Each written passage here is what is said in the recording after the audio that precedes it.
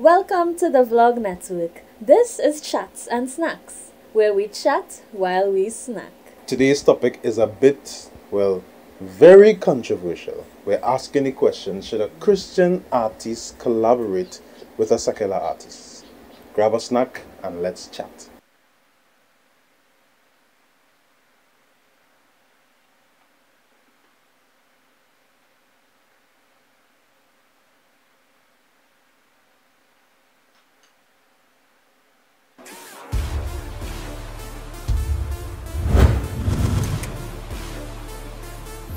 Make sure to like our page, The Vlog Network, on Facebook and YouTube, and follow us on Instagram.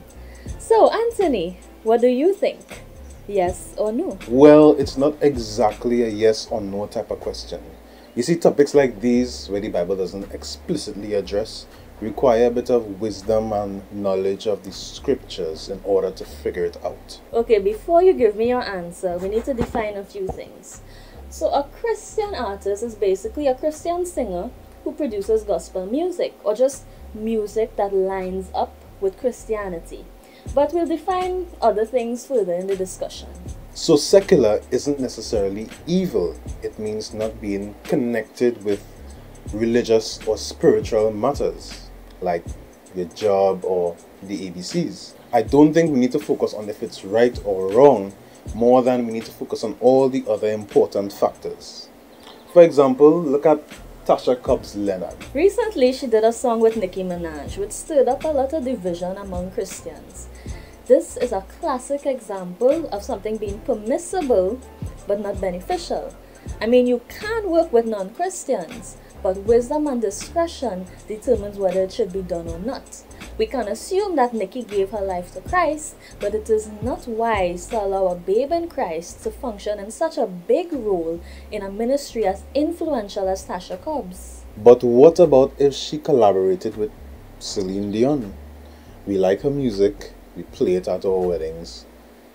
Both Celine and Nicki are secular. Do we have a double standard here?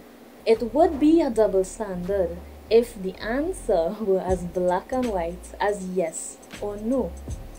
Using wisdom and the scriptures, you can judge the tree by its fruit. Yes, both Nicki and Celine are secular, but Nicki glorifies sin through her music and in the lifestyle that she endorses. Since it's such an influential platform, Tasha runs the risk of appearing to endorse what Nicki stands for. This is not to say that Celine is a saint, but the influence level is a bit different. The Bible says, how can two walk together if they don't agree? Would you create an ungodly alliance in an effort to glorify God? If our intent is to glorify God, if we call our music worship, should we team up or yoke with people unequally? I know some people will say that a lot of Christian artists go to secular producers to create their music. It's one of those things that we can't fully control, such as making sure that all the clothes we buy come from a Christian seller. It has a lot to do with influence. More spiritually than not, that secular producer can have a negative impact on the music, or that artist can have a negative impact on the listeners. Many more arguments can be made for both sides, which you can leave in the comment section below. But our focus here is to show you that sometimes it's not so much about looking for the right or wrong argument. There are a lot more things to consider. Many times we focus so much on trying to be right that we become stumbling blocks.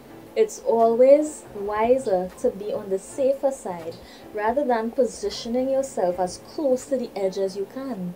It's similar to alcohol. We know that we can drink it, but would you use it in such a way that disregards the way it affects others? Your walk with God is more important than any argument. As we said in this discussion already, many things are permissible, but few things are beneficial. Few things actually build up the kingdom.